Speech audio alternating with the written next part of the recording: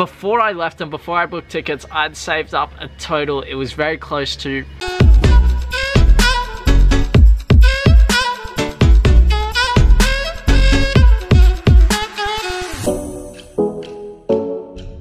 Yo, what's going on Team 20? I hope you're all super well. I want to first off start by saying, looks like it's confirmed, I'm going to have the session with Jonah one-on-one tomorrow morning. So get keen for that. I'm certainly excited. If everything goes to plan, it looks like I'll be doing the session with him. So that's going to be absolutely quality. I'm going to get a good session in. You guys are going to be able to learn from it, see the sorts of drills that we do, the coaching points, all that good stuff. So I literally cannot wait to bring that to you. Now today, I'm gonna do things a little bit differently. We only have 13 minutes of game analysis, 18 minutes game time. But the clips I wanna go through, I think it goes for like a minute 30. So we're gonna split this video into two parts. First part is going to be game analysis. I play as a right winger, so I'm going to take you through that, my thoughts on the ball, what I'm doing, why I do it. And then the second part is something I've wanted to talk about for so long. I've just never really found the opportunity in a vlog to talk about it, and it's how much money I actually saved up to pursue the opportunities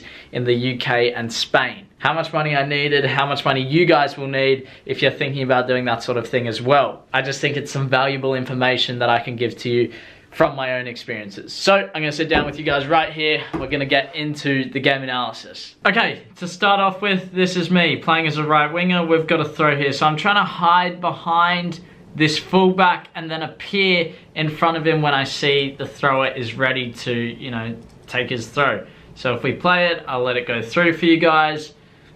I do a little drop of the shoulder and get a cross in. Now we'll stop there because that's pretty much the end of the clip. Do I think I made the right decision? Look, I got myself a little bit of space there just by dropping the shoulder, and that put him off balance, giving me enough room to strike it there. And you know, it's a decent ball. It is the throw, I could have controlled it on the full, so great throw.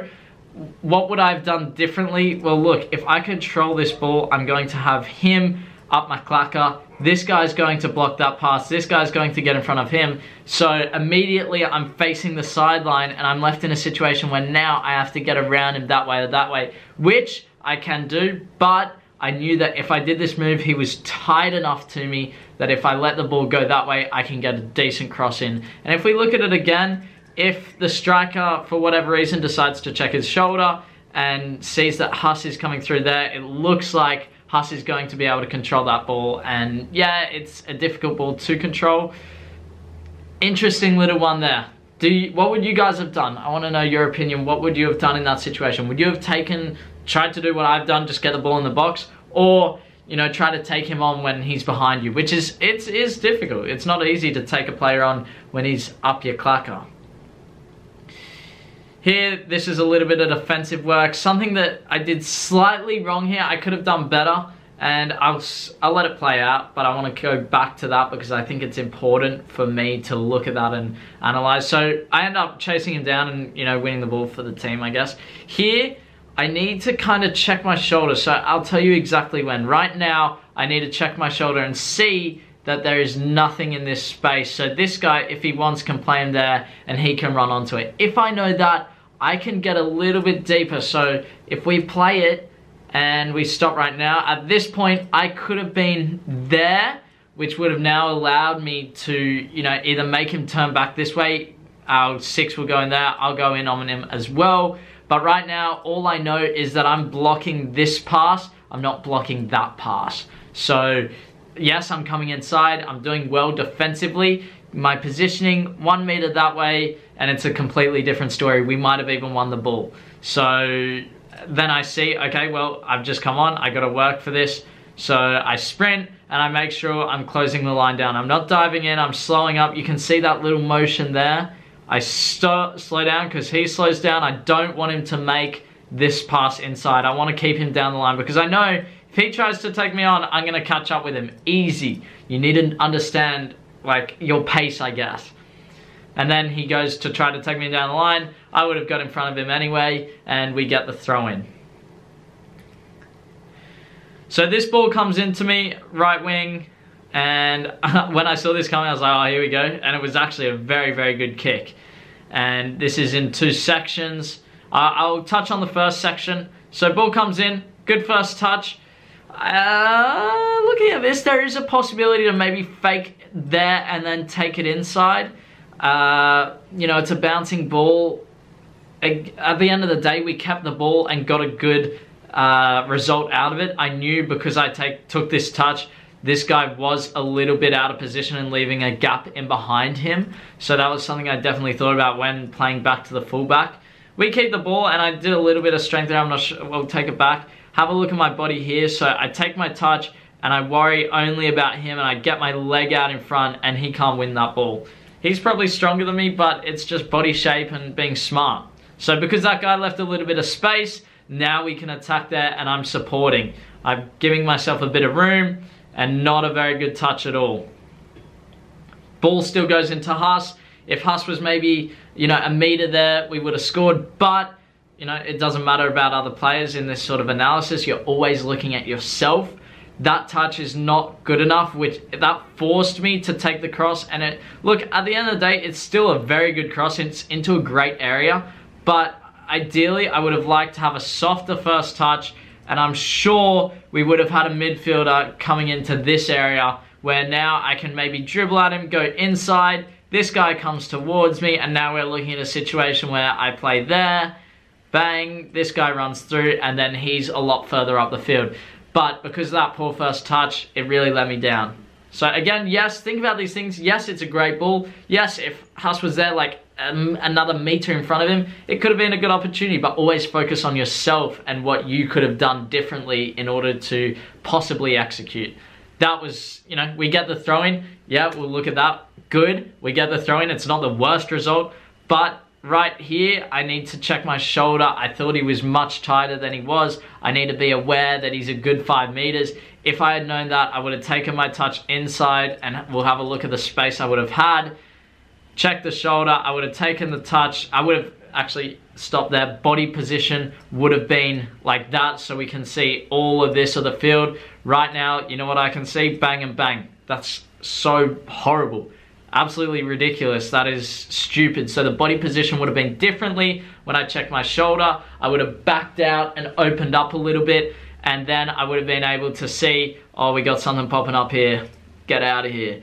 Oh, wait, no. So then I would have been able to see, yes, I can play a pass into here. I can take my touch forward, do whatever. But because my body shape is poor, that's what led to that mistake. So instead of thinking, yeah, wrong move, think body shape. The different things. That's what really game analysis is. Yeah, we got the throw in. Yeah, I lost the ball. Kind of lost it. But how can you make it better for next time? And it's body shape. Body shape is a little bit better here. I can see the whole field. That's good. And I slow it down. This is an interesting one that I thought about, because looking back on it, should I have taken this guy on, take that touch, and then go at him straight away? Because that would have left this guy a lot further back. I looked up at this point and there was no one in the box. Maybe I take this guy on, try to go inside or outside. I wanted to put him off balance a little bit and slowly get towards him, and as soon as he jumped in, go down the line or inside. You know, he blew full time. How was I supposed to know that he was going to do that? I think in hindsight, I definitely should have taken this at him. And by me just kind of walking towards him, yeah, I had the right idea of what I kind of wanted to do in the head, but realistically, bang, bang, inside, do it much earlier. So those are the kind of points that I'm going to look at and review and analyze for the rest of the week. Right, so I hope you guys enjoyed that game analysis. I'll try and keep this part kind of short. So when I went to England, this is the first time I've ever revealed this. Before I left and before I booked tickets, I'd saved up a total, it was very close to 15,000 Australian dollars. Now that might be a lot of money to some of you, but to me, I barely spent money on anything. And you might say, Sheldon, how did you make that? I spent a lot of time doing football coaching. I did buying and selling a little bit, you know, buying a phone here, making $50 off the phone there, sometimes making $100. I used my money wisely. I knew what I wanted, so I didn't spend stuff on, I don't know, clothes. I barely bought anything. So that $15,000, look, I kind of set myself a little bit of a target for how much money I wanted. Before I had left, before I booked flights, I looked how much the flights were, so I knew how much I needed to pay for that. I was looking up even the smallest of things, SIM cards. How much is a SIM card going to be per month, and how many months will that allow me? Rent, I was looking at different places to rent. What is kind of the average rent for the UK? I was doing all this research so I could get an idea of, you know, what sort of money I'd be spending over there. On top of that, I will say I got very, very lucky over there with Ed and Alon's place, where Sayonara looked after me. I paid very minimal money at both places, and I was extremely fortunate for that. If I didn't have those places, the money would have gone a lot quicker. And then you gotta pay for visas, you gotta pay for like insurance and all this other stuff. The money goes quick, man. Look, if I was gonna go for a whole year, oh, I couldn't even tell you. You'd probably want around, like, my guess, absolute guess is 20,000 Australian dollars. If you were literally just going to stay at a place. Airbnbs also cost money. That was expensive. So these are all the sorts of things that you need to take into account. Know your dream, know what your goal is. Don't go spending money on, you know, bowling, golf, whatever. Use your money for what you want to do in life. That $15,000, that took me a goddamn while to save up to. I had money in front of me that I could just go out and spend and do whatever with. But I went, nope. This money, I know exactly where it's going. Straight to the football goal. And that was the whole idea of it. So if you guys enjoyed this one, let me know down in the comments. Team Tweet, I'm signing out. Make sure you like and share, subscribe now, and enjoy the journey. I'll see you in the rest of it.